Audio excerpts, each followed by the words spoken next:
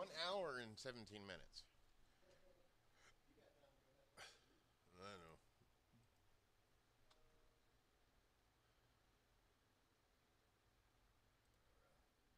I wish you got to do like the stuff you're doing this morning more than this stuff because it gets you're having a lot more fun than these Amazon live streams. I know.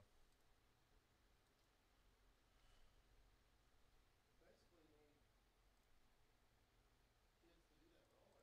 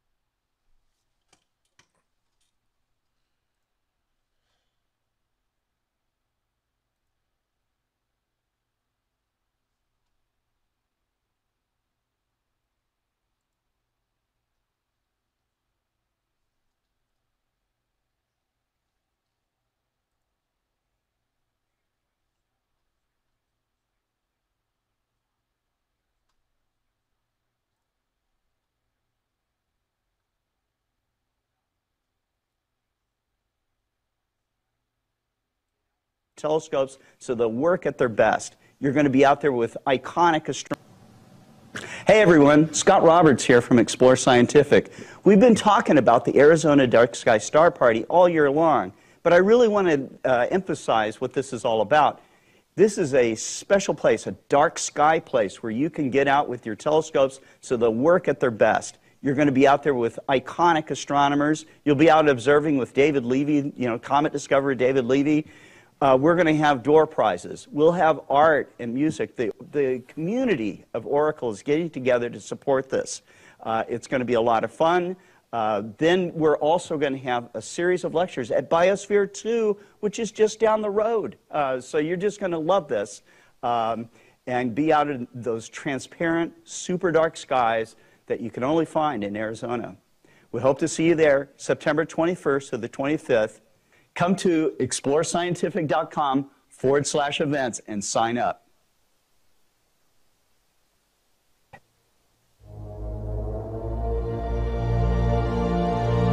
If you want to see amazing Milky Way views, you want to observe the stars, you want to hang out. What the heck? Okay.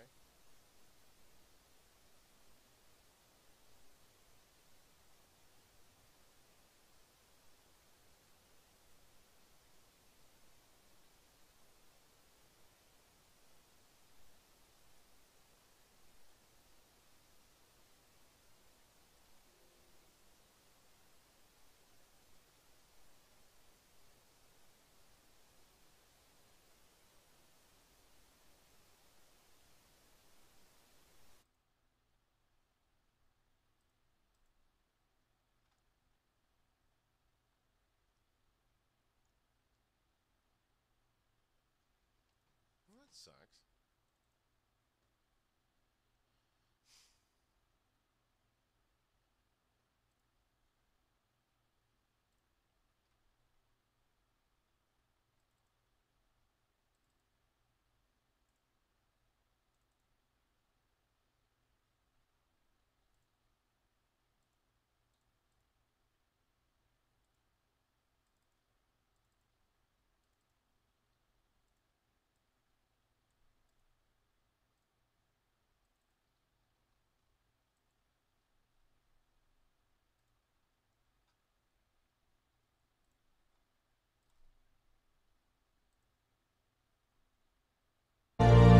If you want to see amazing Milky Way views,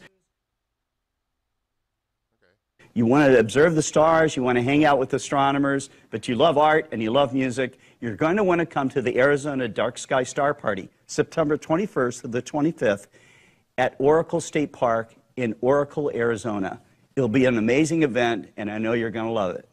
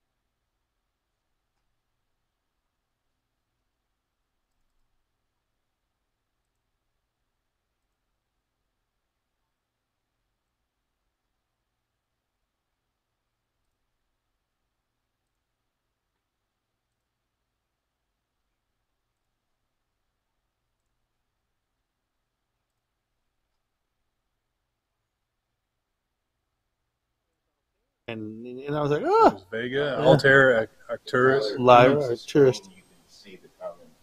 Yeah, And it was I got like, both of them. Thanks. how about that? You know,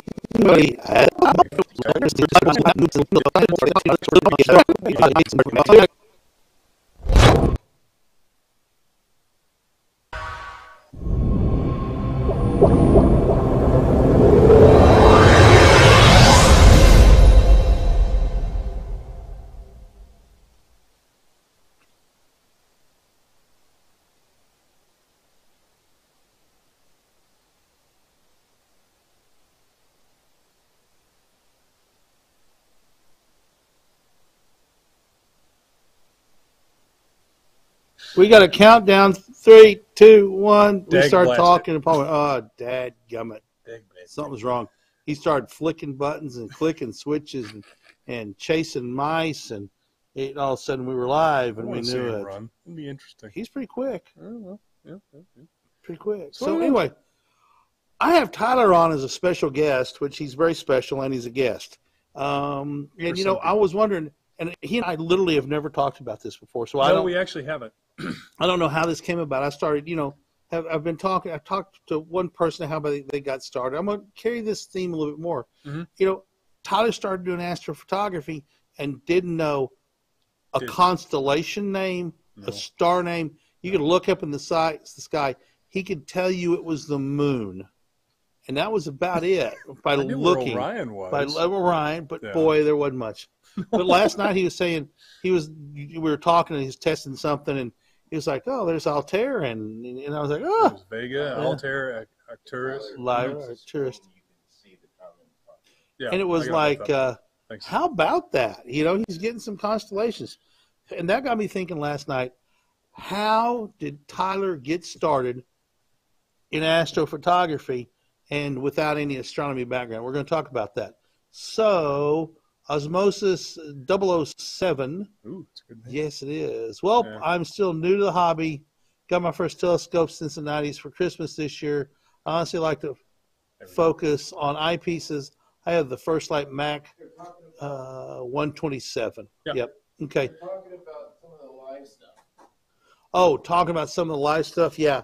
So we've been having a live stream running. We're getting ready to broadcast 24/7 on a multi-platform channel. We have a special device that cost about Special device. It's cost about $10. Very, very affordable and inexpensive.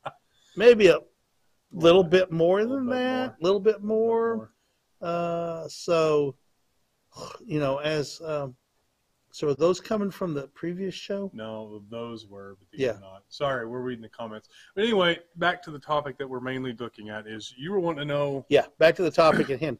How did you get started, Tyler? Well, the funny thing is I didn't start out in astrophotography first. Okay. I basically did because I just skipped visual altogether. Hey, Tyler. Yep. Look at the camera. That thing? But I like looking at you. That's Anyway. painful to think about. Anyway, my kid had a birthday. How old was he? I think he was 7. One of your kids. One of my kids. You My have 2 oldest boy. kids. There My we oldest go. boy. And he was wanting to get a telescope. He's always interested in the science stuff. We ended up getting can I say the other one? Sure. It was a Celestron alt-az mount. It was a combo kit. It was great for beginners. That's about it. Pain to use. It was a real utter pain to use. But the point is, it got you started. It got me started. Used that for a couple of months. He never picked it up, never touched it, just when I got it out of the box. It was the only time he messed with it. I was like, well, I'll tinker with it. I want to mess with it. I've always been interested in space, never had the funds or the resources to do it. So I'm better than I was when I was a child. So we got that, started using it, and first thing we looked at was planets. We saw Jupiter. Mm-hmm. This scope did not come with a red dot finder. What did it come with? Just a pipe straw finder scope? Ooh. Yeah, it was a 6x30 straight through. Ooh. Very hard to Upside down and backwards. Very hard to align. So if you want to move up, you have to move down in the eyepiece. If you want to move left, you have to move right. It was a challenging one, especially when What was it, an 80 millimeter telescope? that was a 70. 70? Yeah. Okay. 500 millimeter refractor, something like that? It was a 600. Yeah. So it may have been long, it slow. was long Yeah, too. yeah, The okay. thing was long. Yeah. So we looked at the planets. They were great. He wasn't interested, but I'm like, holy crap, I can actually see a planet. This is pretty cool. I can see a planet. Because everybody looks up, it's like, oh, it looks like a star. But planets look like stars, but they're not stars. When you put them in a telescope, they're round. They're round. They're not just bright pinpoints. Exactly. I mean, that's why Antares is called Not Mars. Not Mars. That is the utter word or the definition of Antares is not Mars. Because he told me that, and I always found it was humorous. Because it looks like Mars. It looks like Mars because it's a bright red star. Right. And people always got it confused when Mars would, because the funny thing is Mars would actually go with it or follow the ecliptic plane and come alongside with it, and everybody got it confused. One was a wanderer, yep, a planet, and the other one was a star that didn't wander, yep, and it was not Mars. It was, so Antares. Not Aries. Yeah, so it was funny. So then I started looking at constellations. Granted, didn't know a diddly thing about it, and this was before I even knew Explore Scientific was here. So this is how many years ago? We'll say 5+ years. Okay, all right. So 5+ years. I didn't know Explore Scientific existed because I just literally went on Amazon, bought this thing, and done. Okay, what is the title? Okay, that's the last one. Yeah, that was one that was previous. Okay, was it? Yeah. Okay, all right. So I moved. He gave up an interest. He didn't want to do it anymore. So I was continuing to tinker with it, but it did come with a smartphone adapter. Mm-hmm. And so I put my phone on it, and I went out to the front yard, and I pointed it due east. And during that time, it was beginning of winter, so I knew Orion was coming up because I've always had a fascination with an Orion. I could pick him out faster than anything because I knew where he was. It's very obvious. Once you learn that constellation, there's nothing else up there like it. Exactly. So I literally took my phone, slapped it on the suction cups with a 25mm eyepiece. Granted, this is with an alt-az mount. Very terrible. But it worked. I got a fuzzy outside core image of Orion. And you were excited. I was giddy as a kid. We should have gotten that picture because we know we're going to talk about this. I think my mom still has that picture. You need to get that picture and I think my mom still has that picture. Because you were just happy to get... That was the first person I sent it to. Something. Yeah, I got something. I got a little nebula, and it was with the phone. So Mike Wiesner is right. You can get a whole lot of stuff with the phone. Oh, yeah. If you work it right, you know what you're doing. So and that literally drove me into a sinkhole, and I'm still sinking. So then what'd you do? What was the journey like after that? The journey, I still wanted to do visual because I went on cloudy nights like everybody does and just try to soak up information as much as you can. And trust me, there is Whoa, how'd you find cloudy nights? So you had no background. You didn't know what cloudy nights was. Google. So what'd you Google? Telescope information. And here was this forum. There was a lot of forums, but Cloudy Nights was the first one that popped up, which I'm still surprised that Explore Scientific didn't pop up at that time. So I went to Cloudy Nights forum, created an account, and just read information. Just read. Created some posts saying name is blah blah blah. I'm new to the thing. Bought some good books. You let your ignorance hang out. Pretty much. Yeah, it's okay. I'm very ignorant sometimes. Well, we all are on things we don't know anything about. I asked what's some good books to read because I think that's the main staple. Is if you're wanting to get into this hobby, get some. I would recommend at least 2 or 3 good books. Left Turn at Orion. That's one. I'm trying to think of another one. Oh my God. Well, I would recommend that one. Beginning. Yeah. Would be Left Turn at Orion. That will give you the basic concept of how a telescope works. Constellations, and they have the constellation movement. I can't think of the word. They have maps. They have the constellation maps. Yeah, Osmosis 007 said same thing. Yeah, get a planisphere. The planet. See, I didn't even know about planispheres. Okay. Until eventually I found Explore Scientific. Got hooked up with Mike Hatch. Mike Hatch helped me along that way. Picked up a mentor who I still talk to about visually. He says you need to learn the sky first. Mm-hmm. Need to learn the sky first because if you're using a manual mount and you don't know what you're looking at, you're going to be lost. You won't know where you're at. Who was that?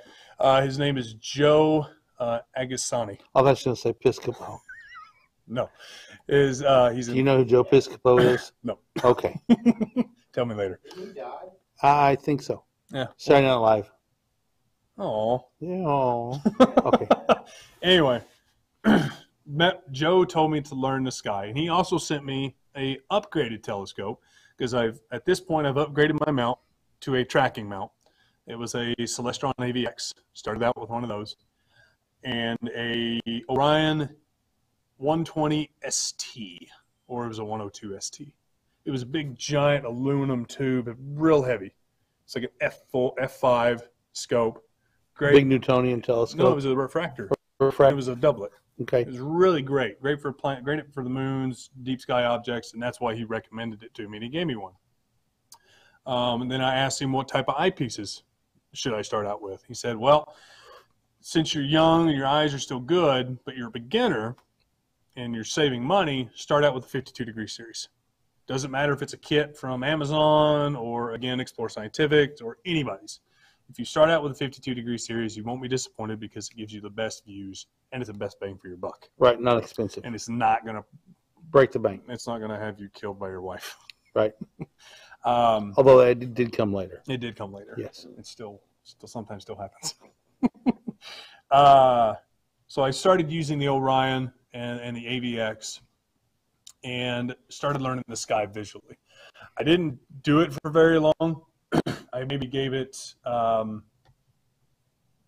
6 months. And then I said, no, I don't want to do this because the sky is huge. If you don't think how big the sky actually is and how many objects there are. There's a quote for you. The sky is huge. That's big. It's very big. Big. There's a total of 88 constellations. Now, I don't know if that's a counting of the southern hemisphere as well. It does. So how many do you see in the northern hemisphere then? 60-something. So 60 constellations that you're looking throughout the whole night. You know how many objects that is? 10 or 12. Or more. Maybe more. There's a ton of stuff. The hard part is learning where it is knowing what to look at. Not even even with a go-to mount, you can put that thing in and it gives you a Messier whatever. Well, what the heck's a Messier object? Well, it should tell you what it is. Well, not this. Explore Stars does. Explore Stars does, mm-hmm. but not the mount that I had at the current time. Right. It did not give you much of a database. It gave you an RA and a deck coordinate. That's all it gave you. It didn't give you any what it is or anything. So is that a current comment from Tariq? Yeah, that one is. I bought many books. I didn't read them yet. I don't know when I will read them. Now I'm scared that if I read them, that I will find out that I've learned that already without books. Tariq, I'll tell you right now, read them. I go back and read books I've read before, and I always learn something new. You always do. You know, it's like I'll read the the PMC8 system manual.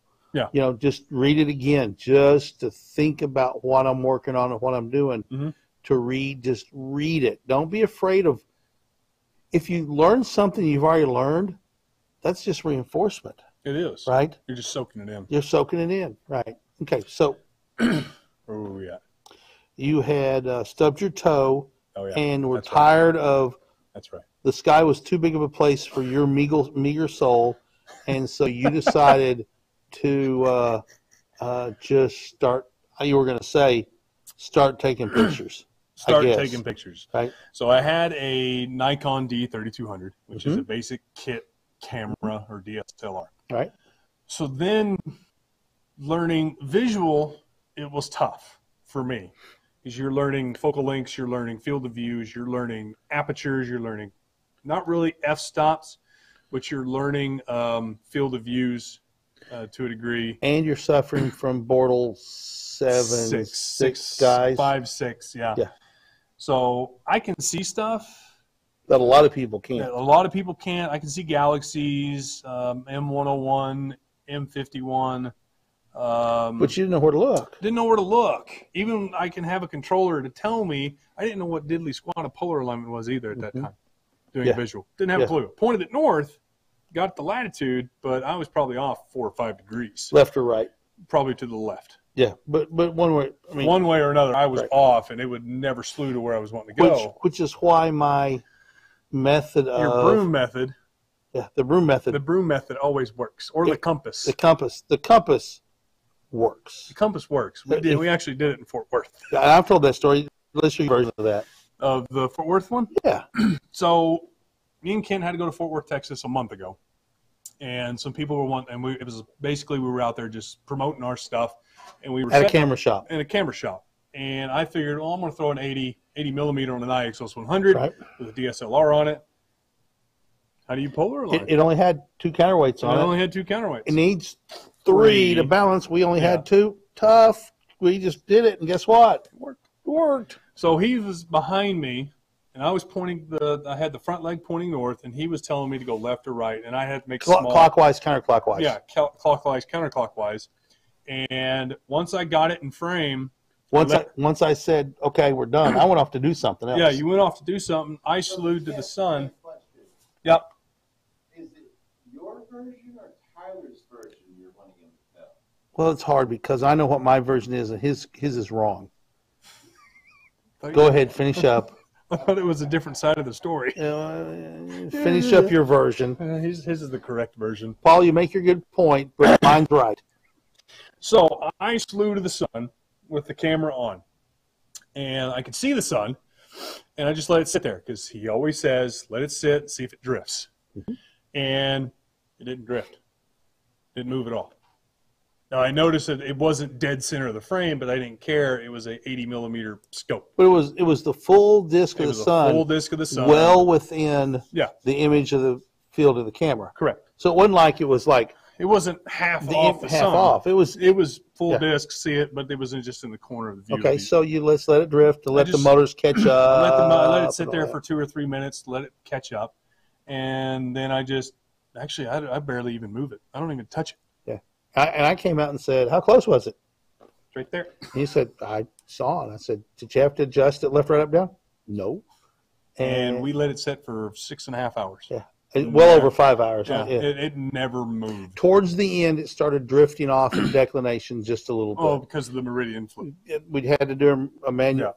And to do a meridian flip, and this was on an IEXOS 100. Yep. And with the PM8 system, either the Exos 2 GT with PM8 or the IEXOS 100, a meridian flip is real simple to do. It is. A meridian flip is what happens when the telescope gets across the sky. It goes past the meridian. And so to get it back in balance and everything, you've got to flip the meridian. So it's real simple. If you did a go-to like the sun, after it gets past the meridian, it's real simple. You just go and do another go-to to the sun. It knows it's past the meridian, so it flips everything around and does the flip for you. And we were almost right back on the sun, went bink, bink, bink. And that was it for another 3 hours. I mean, it was really impressive how accurate of a polar alignment we got. With a magnet. With a magnet. And me holding the compass up like this with one eye, looking at the compass angle, and telling Tyler to move it, twist it right back a little bit. That's it. Oh, yep, right there. Literally took a minute. Yeah. And we got lucky. Perfect polar alignment. Skill. Yeah, luck. There's still luck involved in that. No, yeah, absolutely. That's years of But doing you didn't know how to do that. I didn't know how to polar align. Yeah. No, I didn't even know what a polar alignment was. I didn't delve deep enough into cloudy nights. So why didn't you just walk away right there? I didn't want to. I don't have that personality to get up and walk away. So I don't. You felt like you could brute force it. Yes. No offense to muscles. You felt. I mean, you really felt like you. By golly, I wasn't going to stop until I got it. I'm not the most smartest person in the world, but I'm not the most dumbest person in the world. And for me to understand things, I have to read a lot. And so you just started. Giggle and giggle. Yeah. And Tyler and reading go together like peanut butter and sand. Yes. I don't read. I'm not a reader. I learn by trial by error. Yeah. I read some of the information if I need to read it, and then I was like, all right, I read it. I'm going to go do it. And then I'm just going to trial by error and be done. That's how he coaches baseball too, but different story. That's why we won 3 championships. That was brute force of the boys. That's right. They hit the ball farther than the other team did. That's right. Yeah, that's exactly right. So once I learned how to polar align, then the actual go-to accuracy improved dramatically. Right. 100% dramatically. So I'm slewing to objects, looking at it. I That know, it's polar weird. alignment made just things fixes work better. everything better. Wow. Oh no, it still worked, Yeah. just better. Yeah, just better. Just better. So the porting accuracy was a lot better. But I was with the 120. I can't remember the field of view that I was able to get with it without. I think the focal length was around 600. So it gave me a nice field of view. I can get most objects, clusters, most Messier I objects. mean, in the field of view. North American Nebula is not going to fit because it's You so can't big. see it. And you can't see it. You can't You're not- see it. That's yeah. the problem. You see the star formations, but Right, you can't see the nebulae. It's not like Orion M42 where you can see it. Yeah. There's lots of nebulas that you can't might be able to see under. You have can to be see under dark. really dark skies.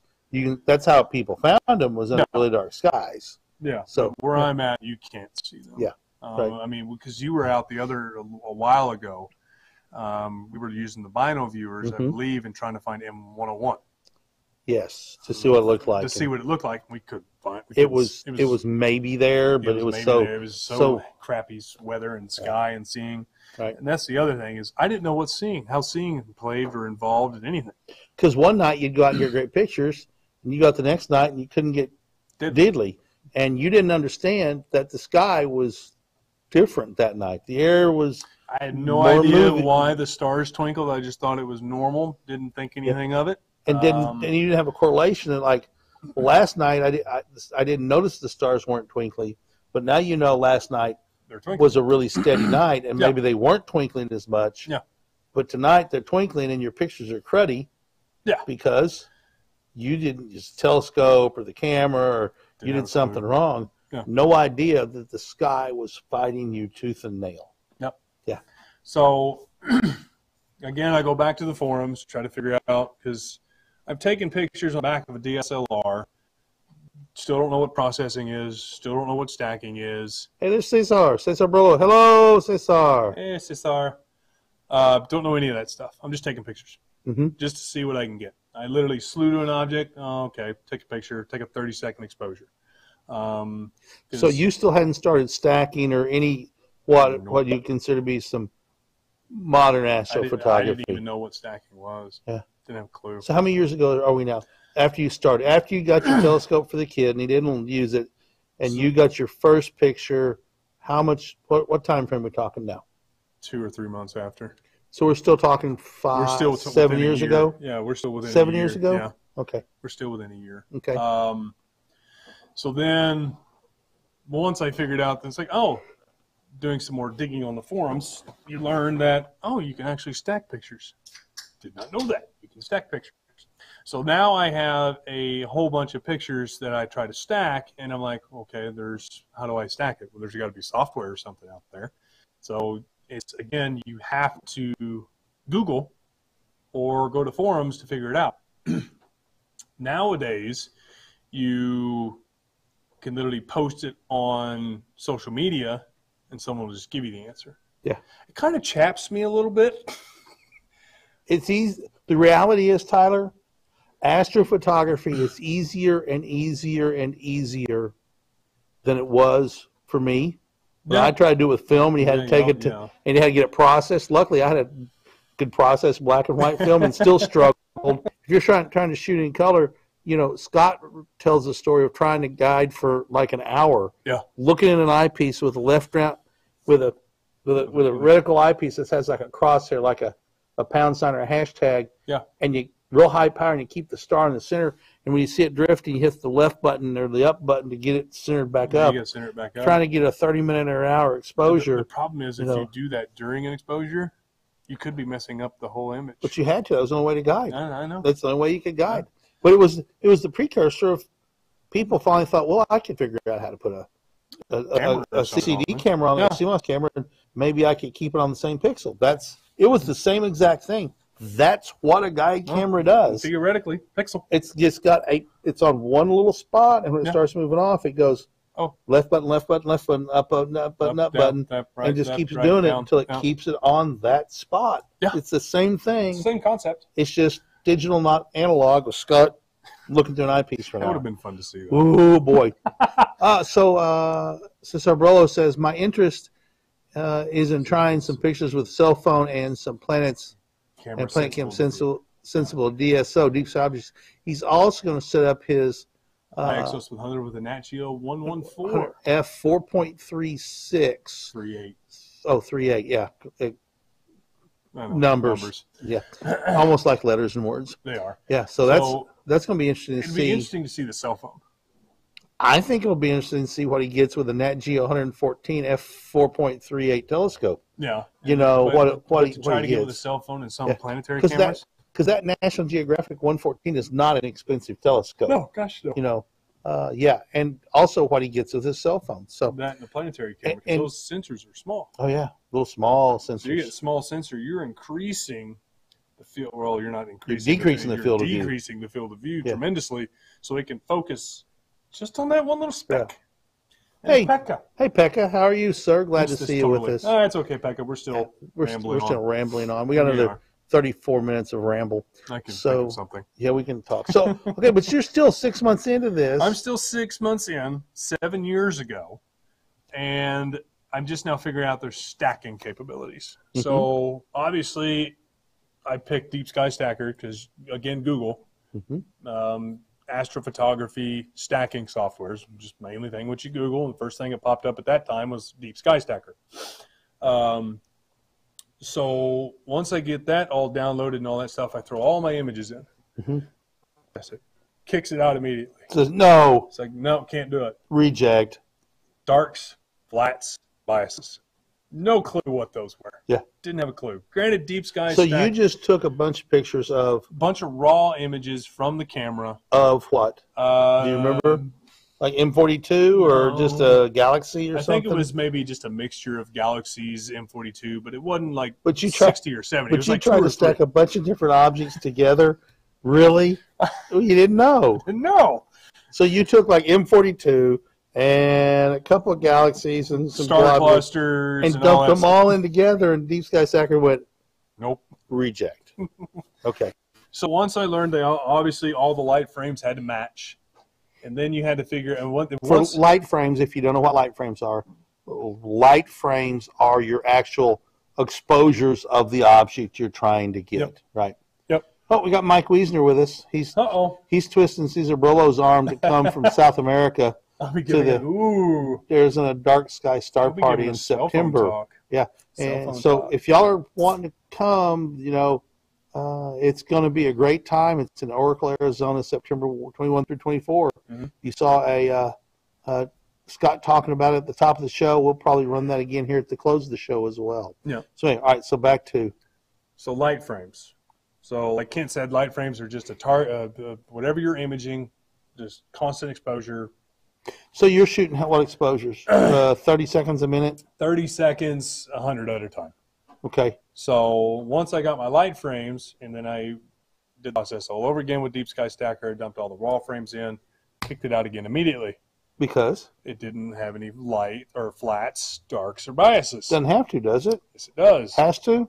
It doesn't have to, but it's recommended. Highly, Okay. highly So recommended. so it could have stacked them up, but you didn't, at this point, you didn't have to know how to make it, right?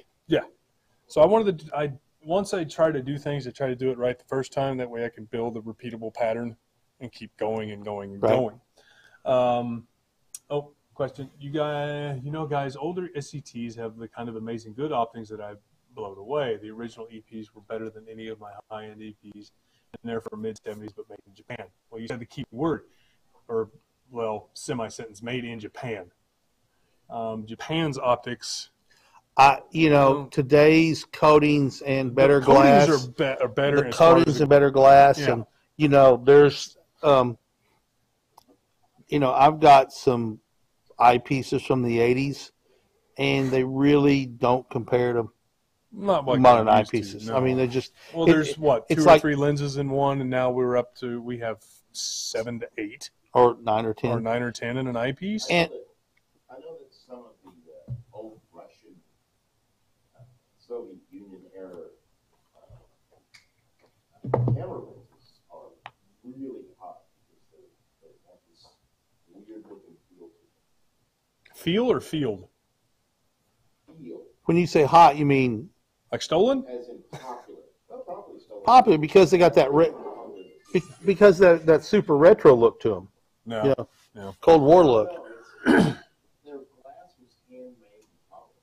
They're all handmade and polished.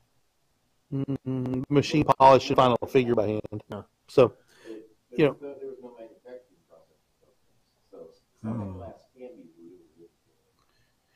just like we know for a fact that there are some out there in the wild. Yeah. You know, we guarantee our refractors to be a minimum of quarter wave.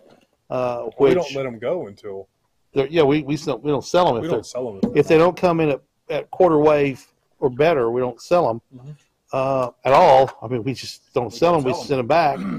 But I've looked at interferograms, and there are some 1/10 wave and 1/12 wave telescopes out there, which are high-end research grade telescopes that somebody got for the retail price of an FCD 100, 127. Lucky duck. And, you know, we don't let people telescope shop and get the interferogram and say, oh, I don't like this, and send it back. Oh, I don't like this one. Because they're fishing for the diamond in amongst the gravel. And, you know, there may be 250 telescopes in that batch, and there's two with 1/10 wave. I'm not fishing. Yeah. So, anyway, for what everybody needs, 1/4 wave is perfectly fine. Especially for astrophotography. Yeah, but it sure feels, it would be sort of just amazing to say I've got a 1/10 wave telescope. You don't ever use the resolution it can give you because you just don't have it. I had a camera lens that was just super, and then it got stolen, and I got the same exact lens. Except it wasn't the same exact lens. Yeah. It wasn't as good. Yeah. Yeah, Cesar Brolo agrees that the FCD 100 127 is amazing. I have one. I have an FCD 100 127. It's in the showroom. It's the showroom model. I take it out and use it. It is a beautiful telescope. It's carbon fiber version. Yeah. Okay, so anyway, you're still chugging along trying to figure out how to run DSS. Yeah, just run DSS. I have to figure out how to take dark spices and flats. Now, okay, what are dark spices and flats? Now, it's been a while since I've had to give this talk, so you may have to correct me if I'm wrong. Flats, if I remember correctly, are the same exposure of a light, just taken a heck of a lot quicker. No, actually, it's the same exposure, but you have at the time I used an iPad.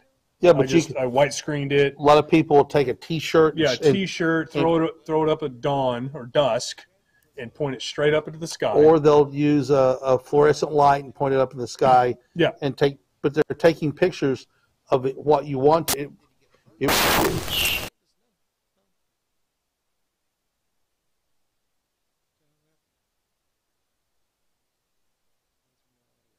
hanging. It's hanging.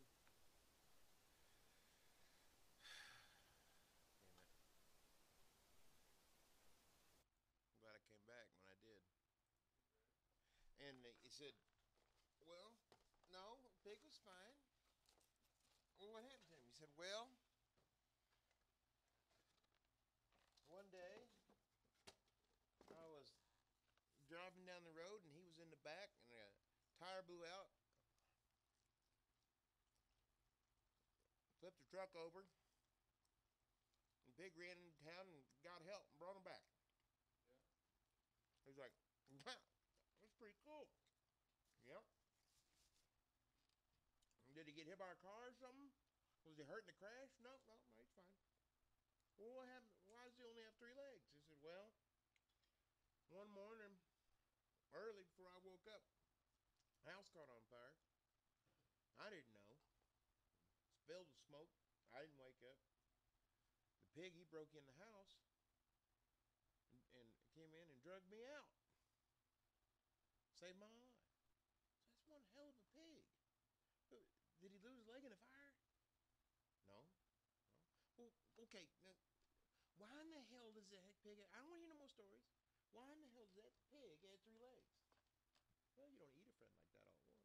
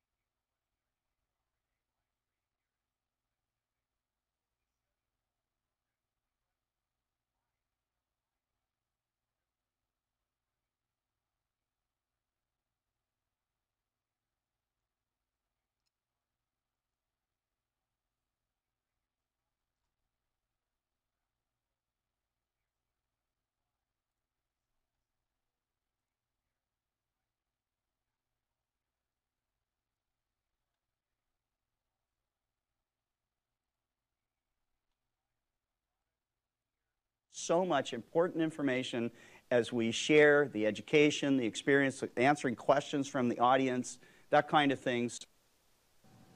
Thank you for watching our 24-hour-a-day live stream here at Explore Scientific, where we show you all the programs that we run live in front of a live audience. Programs like Global Star Party, On the Wing for birders, First Light Chronicles for beginners, and Focus on Astrophotography for astrophotographers. We bring in astronomers and explorers from around the world to answer your questions live. But there's so much cool information there that we decide to package it all together and run it 24 hours a day.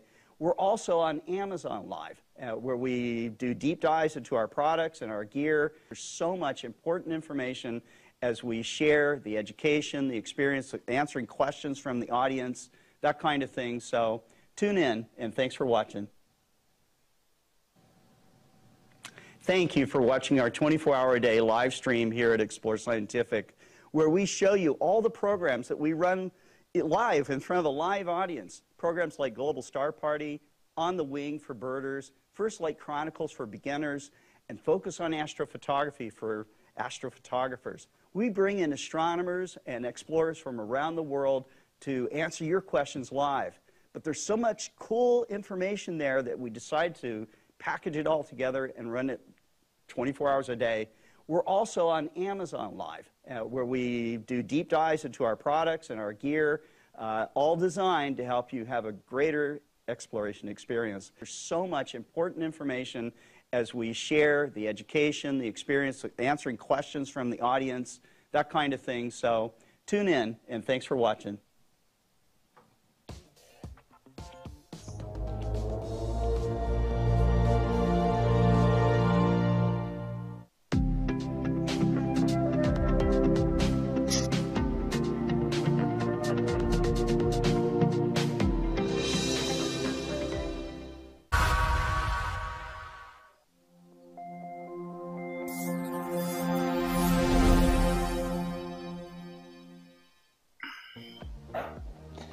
Hey there, everybody. Dr. Daniel Barth here with episode 43 of the How Do You Know program.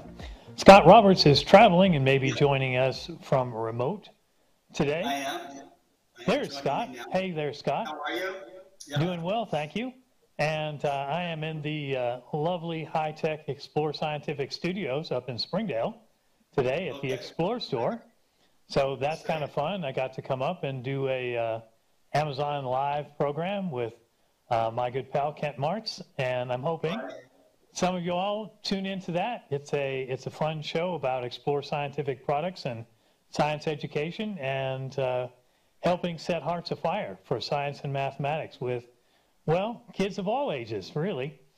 So as we get into episode 43, this is the this is the crazy busy time of the year for me as a working professor of STEM education. We are entering the last 2 weeks of the semester at my university, at the University of Arkansas, and that means all the end of semester projects are coming in.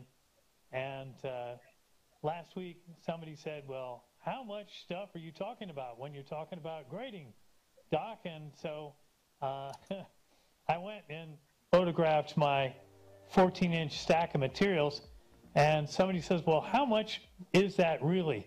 So I threw it on the bathroom scale, 17.4 pounds of paper to read through and grade. And that was just last week. I've got another stack coming in this week. But then, thankfully, the semester will be wrapping up the second week of May here, and I will have more time to focus on fun things like astronomy and science education activities that are outside the classroom. So we're going to have some opening comments today. We try to do this every week. We don't always get to it. But part of my prep for this show, friends, is I spend a fair amount of time. I have a lot of news feeds that come in from NASA, from ESA, from JAXA, and different space agencies, and I'm looking at what they're doing. One of the fun things I saw, and how long have I been a space science fan? For more than half a century, since the Apollo era. And I just learned, I was today years old when I learned that there is a website that will show you what the Hubble Space Telescope is looking at live. And we have our show notes for today, which Scott is always kind enough to download, make available as a download for you. And there's a website called spacetelescopelive.org/latest. And when you log on to this website, it shows you what the Hubble telescope is seeing right now, which is, to me, so exciting. Hubble has been up there for more than 30 years, and we're looking at what's coming down from one of the world's first space telescopes right now. So it's a very dynamic and interesting thing, and you can see what Hubble is looking at in a little bit about it, which is a fun thing. And there's also a Space Telescope Live Twitter account. So if you all are Twitter users, that's another fun science adventure for you. Right now, Hubble is acquiring a new target. Yeah, every once in a while when you look up, Hubble will be slewing around to a new target, and so there will be no feed at that point. But it's fun. I've just become addicted to popping in and out. What's Hubble looking at right now? And of course, time on the Hubble telescope is extraordinarily precious.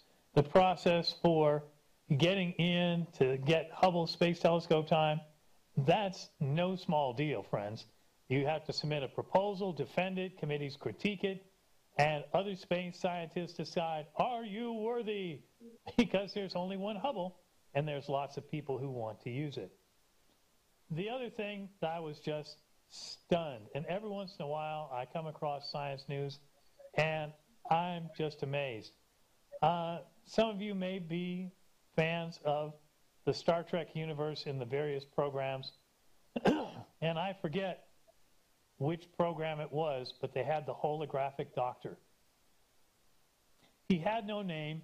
He was an emergency holographic program, and he would come online and said, what's your medical emergency? And the idea is if the regular doctor got sick or injured, that the holographic doctor could go ahead and tell you what to do. Well, guess what? We are living in the future, and NASA beamed a doctor up to the ISS as a three-dimensional hologram that people could see and view and interact with in real time. I am so stunned by this. And the Microsoft HoloVision camera system that they used for Xbox was part of this research, and they have a projector on the ISS, and they were actually able to beam a doctor as a hologram live into the ISS, which makes me think the next rover that goes up, heck yeah, I mean, how much would you pay, Scott, to be holographically beamed to Mars and to be able to look out and swivel around and see what you could see from the rover? Probably a lot. Probably quite a bit. Yeah. Oh yeah, and you know, I don't think I could. Maybe Scott could afford it, y'all. I don't think I could, but maybe Explorer could afford to buy me 2 minutes on Mars. But oh my gosh, I realized that at my age, I am never flying to Mars. I dreamed of it as a kid. Oh my gosh, I went through. Oh yeah, holographed up there, right? Yeah, to be able to go up as a holograph on the moon, on the ISS. I'm going to get 2 minutes on the ISS just to look out the window as a hologram, and somebody could take a picture of me as a hologram up there looking out the window. I would pay some serious coin for that. And you might say, Yes. that's a frivolous use of technology in the international. No, it's not. Oh my gosh. Not at all. In fact, it's a great use of Not at all, technology in the because internet. when we make it real for people, part of what the astronauts in the Apollo program did for folks on Earth is they made space travel real to them. They were more than astronauts. They were more than scientists. They were fun, engaged fellas having fun doing science on the moon, and to some extent, we all went with them. Sure. That one of the last pictures of the moon, and I think it's Dave Scott, and he's jumping up and saluting, and his co-commander is taking the picture there, and just wow. Just wow. Live from the moon. I remember Apollo 11, they just had the headline down in the bottom. Live from the moon. Live from the moon. We're like, what? Which we haven't done since 1972. Oh my gosh, it's 50 years since we've been to the moon with people, which is a shame. Can you imagine what the video is going to be like? The video coming back from the moon will be crisp, clear, 4K, oh yes, 8K or whatever. Oh my gosh, the people, I remember teaching high school and showing some of these Apollo videos to students, and they said, "Are you sure it's real? It's so blurry." I'm like, "You guys know this is like 1960s TV technology." Yeah, it was quite low res. Yes. Yeah, absolutely. So, Scott, one of the other things we've talked about recently is we chatted about the solar tsunami. And we've had the sun is in a very active phase. We've had a lot of aurora, and people as south as the northern United States have been able to see some aurora in recent weeks. Well, we talked about this idea. Would the solar tsunami destroy our modern technological civilization? And it's interesting. The car website Hemmings, which is a car enthusiast website, Scott, they did some research, and they looked up and they did some research on, could your car survive an EMP? And they actually went to a facility and they took some relatively new cars from, I think they were surveying cars from about 2000 to 2010, some as old as 1990, and they were trying to decide, would older cars do a better job surviving one of these solar catastrophes? And it was interesting. What they found is something I realized, I kind of slapped my forehead. I should have known that. What they found was that most cars do just fine surviving a solar catastrophe, because when we have this geomagnetic storm, what's happening is the magnetic field is waving, and it induces current. And we've all heard about the Carrington event, 1859, and this huge solar storm, auroras all the way down to Cuba, and they were saying that, oh, telegraph wires, they were having enough electricity to run the telegraph without batteries. The sparking caused some telegraph stations to start on fire. And they said, oh, well, this thing could be terrible. And in 1989, I believe it was, they had a very large solar storm that blacked out a large section of Canada. And what happened again?